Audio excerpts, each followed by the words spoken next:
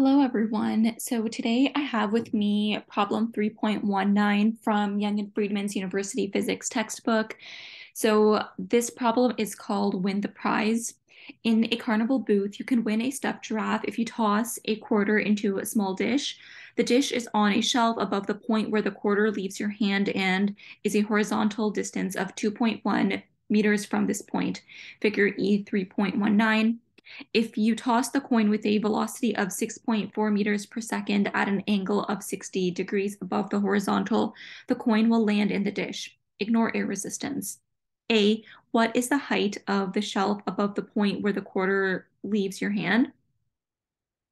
B, what is the vertical component of the velocity of the quarter just before it lands in the dish? Okay, so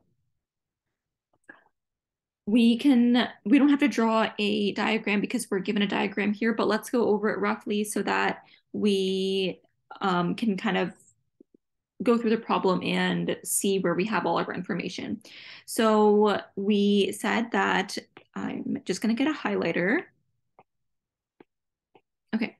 So we said that the velocity is 6.4 meters per second at 60 degrees above the horizontal. And we can see that right here. So 60 degrees above the horizontal, and that's 6.4 meters. It's a horizontal distance of 2.1 meters from this point, and this point being where the quarter leaves your hand. So we can see that right over here, that's 2.1 meters. And we want to find out what this is, what this distance, this vertical height distance is. Okay, so the first thing we can do is we can go ahead and write down all of our knowns. So, let me actually make that black so we can see a little bit better. Okay, so the first thing we can do is we can start with the x component. And we know that we have our VIX, right? So the initial velocity in the x direction, which is speed, but it's going to be initial velocity in the x direction. That's going to be 6.4. The magnitude is 6.4 cos 60. And then we have our distance, and that's going to be 2.1, and this is meters per second, and this is meters. And then we don't have how long this is going to take, right? Because if it's leaving at 6.4 meters per second, and it's only traveling 2.1 meters, that's all of our given, and we don't have time. Now, for the y direction, we can have our VIY. So taking the y component of our initial velocity, which is 6.4 sine 60 meters per second. We don't know what this, I'm going to write that as dx. We don't know what this dy is, right? So this is what we're looking for. And we don't know what our t is, but we know that obviously these two t's are the same, right? Because if something's traveling, it's not going to take a longer time in one direction than the other time. It's moving, in one motion, in one projectile. So it's going to take the same t, whether it's an x or y. So then we also have acceleration, and that's negative 9.8 meters per second squared, and that's due to gravity, as we know.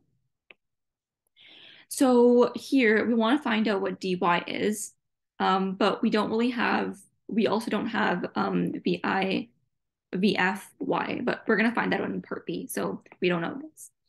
But what's interesting is we can see here that we have one unknown here, right, time, and because both of these times are the same, we can just solve for time given all the information in our x direction, and then plug that into y, right?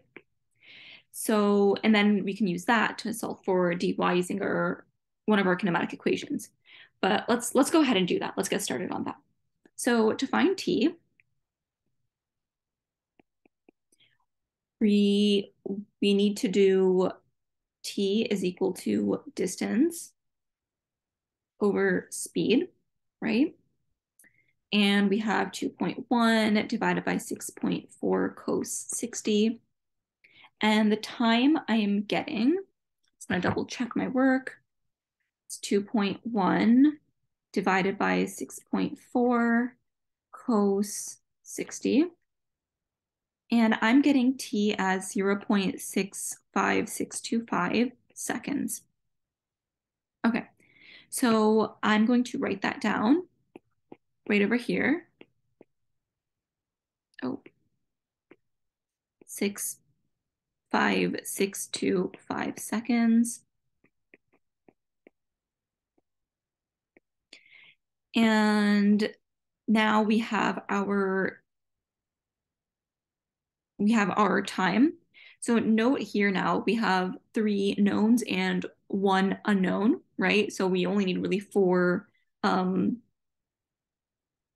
we need 4 parameters for each kinematic equation, right? Or 4 variables. So the equation we're going to use is going to be dy is equal to VIYT plus half of AT squared, right? And when we plug this in, we're just going to solve for dy. So it's going to be 6.4 sine 60 times time. And because I don't want to write this all down, but that's what's going to be in there. Plus half of negative 0.8 meters per second squared times t squared, right? So again, that 0.65625. And when I plug this into my calculator, what I get is 1.527 meters. And also just going to double check that right now. Sine 60.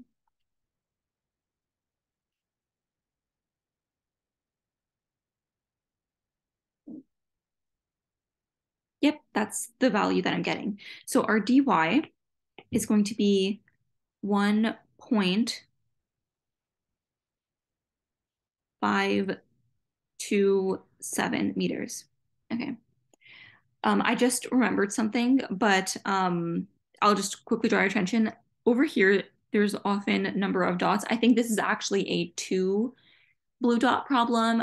I know that 1 means that it's super easy and 3 means it's a little bit more on the challenging side. And then 2 is kind of in between that. So this is actually a 2 dot problem.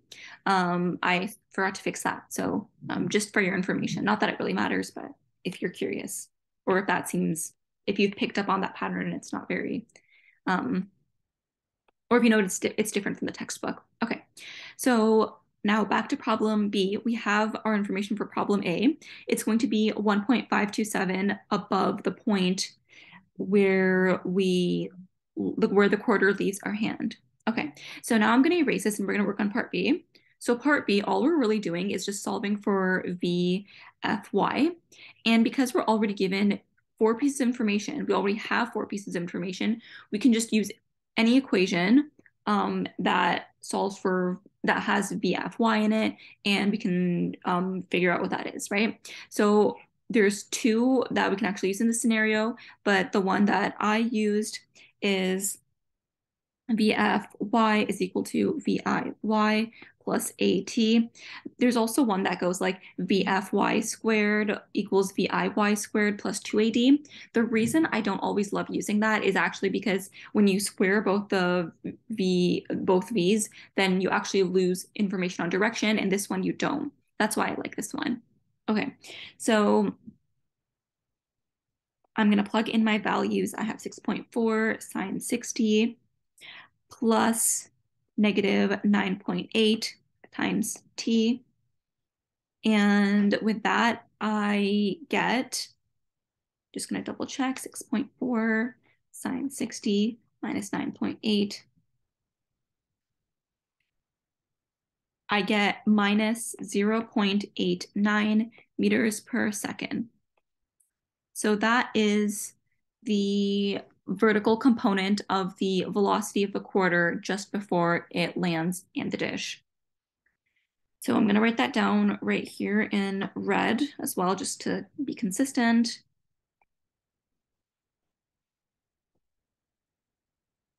So there we have it. That's our solution for problem 3.19, or win the prize.